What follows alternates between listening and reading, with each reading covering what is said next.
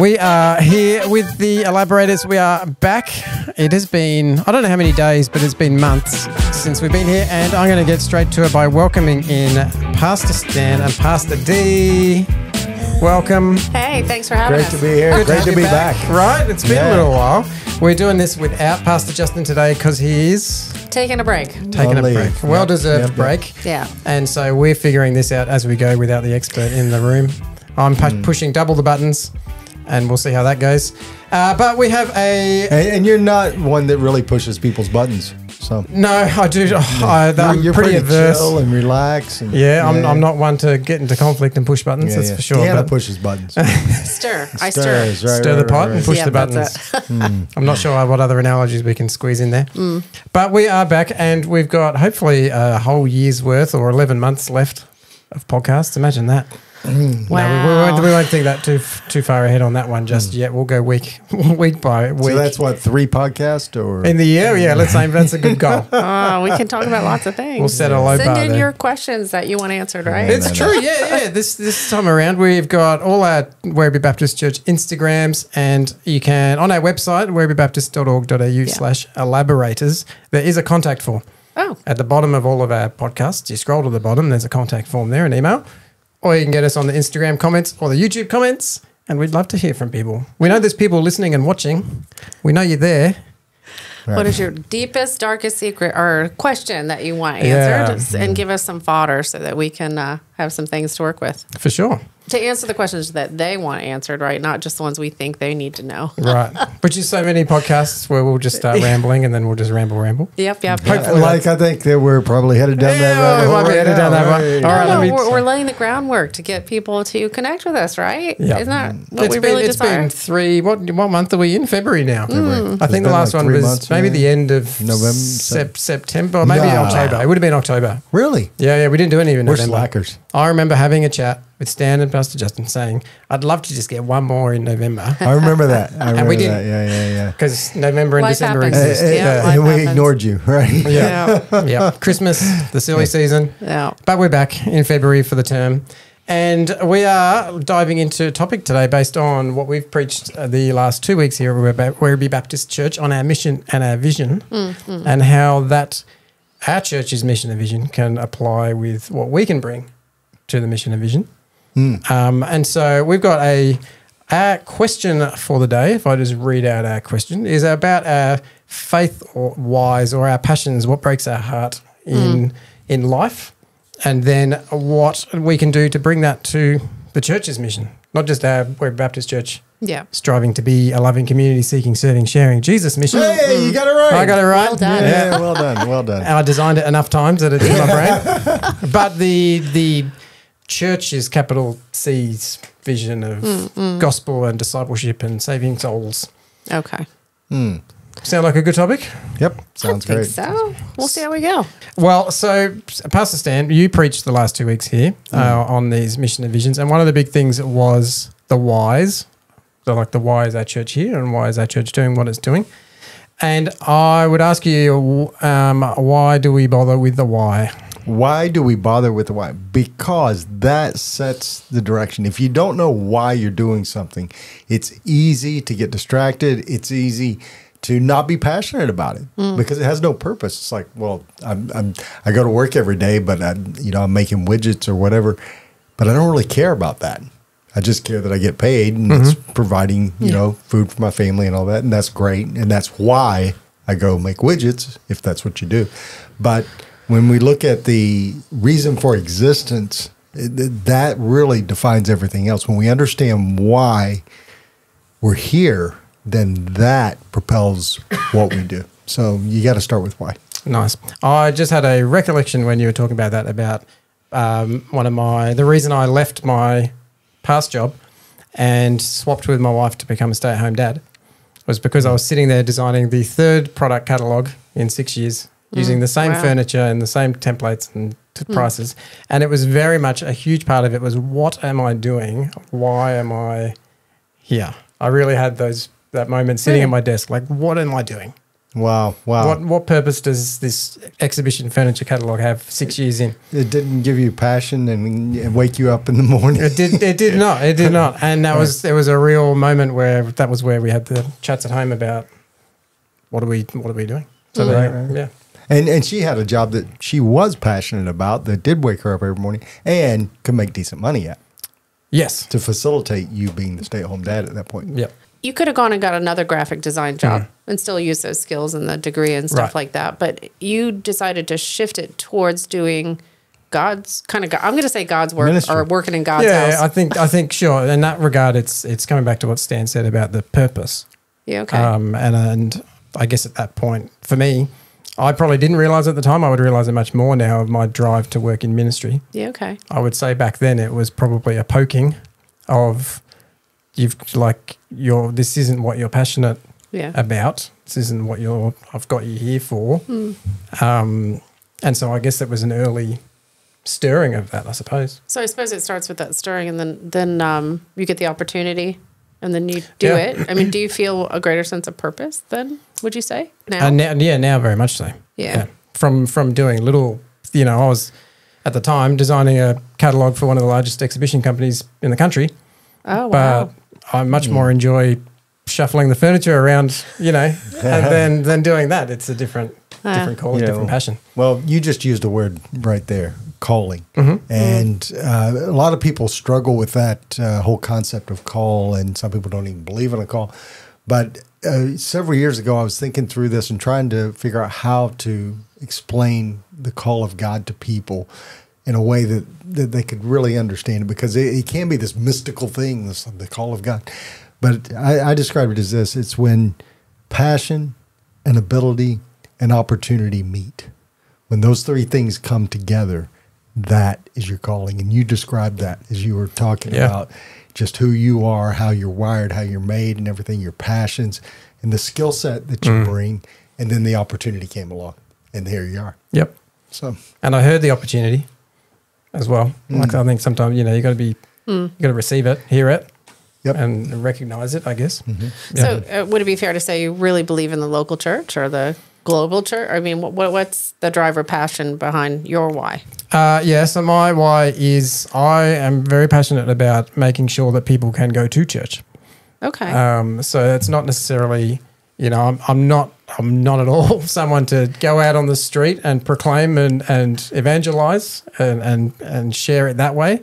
But I'll do everything I can to make sure that we say church is in the building, but that the discipleship options, the process of having a church community and things exists and is functioning so that people can come. Yeah, but you just described the physical coming to church, but a lot of the work that you've done here, and because of COVID, really, centered around making church accessible, not physically. Yeah, giving us an online presence and everything. The other 162 hours a week or whatever it is that we're not in the building on a Sunday. Yeah. Yep. And that's where I mean your fingerprints are on everything around here, but you've created our online presence, really. Yeah, because that's for better or worse. Yeah. No, it's good. Yeah, I think it's better. I think it's for better. But that you talk about making it so that people can come to church. Yeah, but that doesn't just mean physically. Sure. So I guess you could swap that can to access. Access. Coming to access church. Yeah, that there are resources available to people.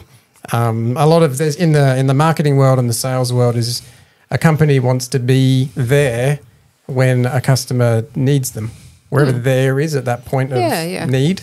So for me, it's taking that from a church perspective of somebody needs something now. We would say hope here, and they can go online and search a church near me or whatever it might be, or ask a question, and hopefully we have some content online that starts the ball rolling. Anyway, enough about me. That's a lot about me. Stan, in the we'll dive back a little bit here. In terms of the why, you preached 3 E's. Do you have those 3 E's? Yeah, that's kind of random that I would do 3 E's, right?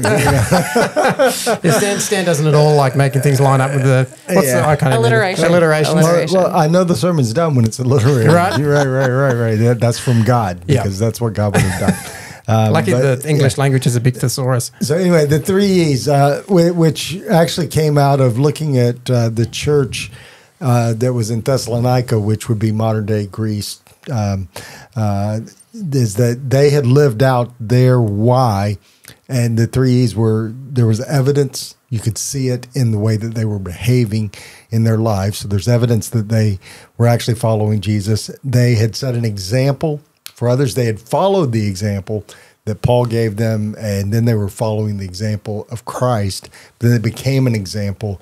And then the last one was an echo, because they had been an example to others.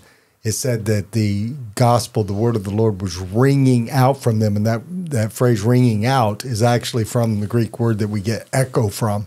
And so that was the earmarks of an effective lived out why. Was there's evidence, you're an example, and there's an echo, and it keeps going. And then you're, living out your why. So you're both further along in ministry than I am by a long way. We're older than you are. You're older than you are. But you started it a lot earlier than I did, I believe, too. But would you, what would you classify as your perfect echo in your area of ministry? It's interesting because I was drawn into youth ministry because I felt it was a gap in my life. So it's see a need, meet a need kind of thing, I suppose. It was a felt need for me, and so I wanted to be able to put into a system in a new place, and the opportunity was there, the request was there, and so I went into that space, right? Just recently, as last year, I went back and met with some of those grown-up youths who are now 40. Wow. And to see the ones that are still, that grew in their faith and are still journeying is always, it's like it's stuck. That was really, really encouraging. It turns out the people that I met with are the ones it didn't stick with, but they were still wanted to talk about it, and they even expressed value, even though they're not still journeying the Christian journey. Mm-hmm. They still found it as a really valuable experience, and so it had an impact. And you never know; the story's still being written, so you don't know what God's doing. So just seeing it played out through the years, I think was really. I find that fascinating, watching people on their spiritual journey. Wouldn't you say that's true? Yeah. And I would say the echo, the perfect echo that I would see lived out would be, as I look across the decades of ministry now, it's the people that I've ministered to and with who have been raised up and are doing ministry themselves. And for a season, I was working with a mission organization, actually sending missionaries out of Australia. And again, that was still finding people, developing them, inspiring them to go, and just drawing people to step up, and whether it be vocationally or just volunteer-wise, recruiting and training and just developing people. That would be the echo, because the more I do that, then when I'm gone, it'll still be going. That's the point. In fact, I was talking to a 24-year-old young man that's part of our church just last week. And I gave him a list of about half a dozen people. Some of them were in the room, and I'm pointing them out. I said, today we need to be giving away the ministry to you, because I'm not young anymore. I mean, anyway, I feel older every day. But if we have to give that away, and it's part of identifying who those people are and being able to pass it on and empower them. And but I think added to that, though, is you can do so much as one person. But when you pass that on or you echo it on to other people, it does a couple of things. It keeps it going at a exponentially, but it also lets them tap into their finding their feet purchased for their feet. That doesn't make sense. I don't know. But just getting involved so that they can experience that growth and stuff that that's gotten us all to the place we're at. So if we keep it to ourselves and just do it ourselves, it doesn't have that natural expansion, which is what we're supposed to do as Christians, I think. So we've all found a why, and we've all ended up in ministry. Can people have their own faith whys, their passions? I hope so. How do they find them? How do they put them to use? What do you think? Yeah, well, To me, outside of a church stuff. Right. The why for every person on the planet is to glorify God, to worship God at the core. And the way that's expressed from individual to individual can be very different because we're all different people. God's made us unique and different. And he's given us, and here's the answer to the question, he's given us all different passions. You're excited about things that I'm not excited about. And Deanna's definitely excited about things that I'm not excited about, and vice versa. And he gives us those different passions because there's so much to accomplish in the world that if we didn't have different passions, then we wouldn't get everything done. You know, there's people that are passionate about homelessness, and they live and die for making sure that people have a roof over their head or food in their belly and things like that. There are people that are passionate about seeing sex trafficking brought to an end, you know, overseas and maybe even in Australia. I'm not even sure what the stats are. But you know what? While I'm concerned about that, I'm not that passionate. That's probably why I don't know if it's in Australia or not. Yep. You know, Yep. But there's some people listening right now that are screaming at their phone or whatever because yes, Right. it's in Australia and this is and they know all that. Yeah. Because they're passionate about that. And you know, the thing that you got to look at is it's Andy Stanley said something about what breaks your heart, you know, and others have talked about a holy discontent and things like. And it's what is that thing that just gets you stirred up when you see it? You just think that shouldn't be. In a world today, that should not be. And it makes you angry. Yeah, it makes you angry, and you may think even, why doesn't God do something about that? Well, and it could be that God put you here to do something about it. So you lean into that thing, whatever that is that gets you stirred up and angry and frustrated or whatever word you want to use. And that then can become your why. It's talk radio that drives it all now. I was at a friend's house yesterday, and she was on the phone with somebody, and they were just banging on. Man, they were banging on about all the things that were wrong and stuff like that. And she cheekily said, well, when you get to Parliament, you can fix it all, you know? Right. But I think that though, I mean, it's very easy to see the problems and stuff like that. But it's another thing to actually be willing to engage, right? But I think that if you can identify your why, what am I really passionate about, and why should the church expand? Is what we believe? Why do we believe it's the right thing or the truth? And why do other people need that? Why did I need it? If we can answer that question or help people find answers to that question, it releases them into a more fullness of life and experience, because that's what we were designed to. That's what Stan kind of was saying, that we're designed to glorify God and have relationship with him. So that's really our bottom line why of being human. Even if you don't know that, it's that God-shaped hole kind of concept, but yeah. So we will probably dive into this in a few weeks' time, we reckon. But it's standard. There are ways, you know, even using the homelessness category or whatever. They're big, giant, unattainable. You know, like. But what about little old me? What can I bring? How do you get going? Like, how can you get momentum in a why? Like, what can it be to get going? Yeah, well, you're not going to personally, individually eradicate homelessness, but you might be able to give a homeless person one meal, right? Yep. So you've made a difference that day, that moment, little echo for that person, right, and then that can build. And you know, Jesus actually said that the poor will always be with you. So I know Bono many years ago wanted to eradicate poverty. And I used to say, well, sad to say, Jesus said it's always going to be here. But that doesn't mean we don't try to make a difference. So we do our little bit that we can in that space. And then is it always the church's job? You know, like there's always the church's like job. how come the church doesn't do this and how come the church doesn't do that? Is it up to us? Well, what is the church? Yeah, that's what I was going to ask. Right. The church is the body of Christ, the believers. It's not the building. It's not the programs. It is the people. So each individual doing those things is the church doing those things. Rather than pointing at that organization Yep. and saying, how come that corporate body isn't solving all the problems. Right. No, nobody ever asked why, the local bakery isn't, taking care of all the world's ills and problems. Right. But they say those things about the church. I think the church, ends up being a punching bag just because it's like, and it's because we actually care about everything, and we want people's lives to be better. We want to multiply hope. We want their life to be better here, but for eternity, really. And that's what it's all about for us. But that means meeting people where they are willing to get our hands dirty and get messy with people's lives and the difficulties and everything. And the church is the only organization in the world that does all of that. And it's also the only organization that exists for those that aren't in it yet. It's not for ourselves. It's not about what we can do and be. Yep. It's about the people that aren't yet following Jesus.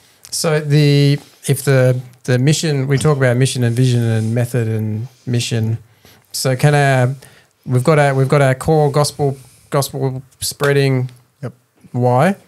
What about, can our individual whys change? Like, can our passions change? Will God change our passions? Yes. I mean, when I aged out of youth ministry, well, it's to some degree. I mean, yes, I did. To be relevant.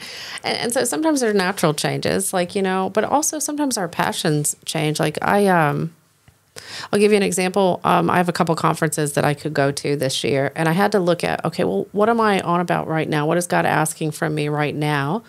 And what aligns more with that, right? So, and that helped in my decision-making process because my ministry focus has shifted from caring for missionary workers, which has been that for several years, and invested a lot of time, energy, and effort into that. But I'm not really involved in that space as much anymore, a little bit, but not a lot.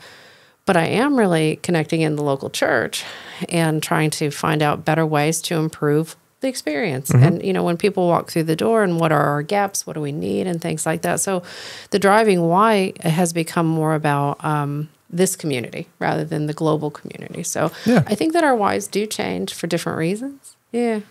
Well, for our listeners and our viewers, we know many of you are watching on YouTube and also listening on Apple and Spotify and things.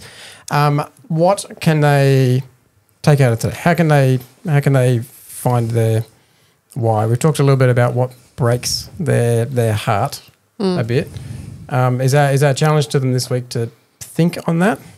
Yeah, I mean, I think so. But I also think that I'm going to get all spiritual on you. Is that okay? You're allowed. It's a church podcast. But I mean, I think God has a plan and a purpose for all of us, right? And it's not by accident. You don't do what you do by accident, and that God has a plan to use it. So ask Him. So I think prayer is an important part of it, but also even asking people around you, what do you think I'm good at and stuff. I went into counseling because somebody said to me, because I like to ask questions, you should be a counselor. And I kept hearing that over and over. And I'm not a registered counselor because I don't want to be. But it did help me develop that gifting and stuff like that. And I think that God has used it.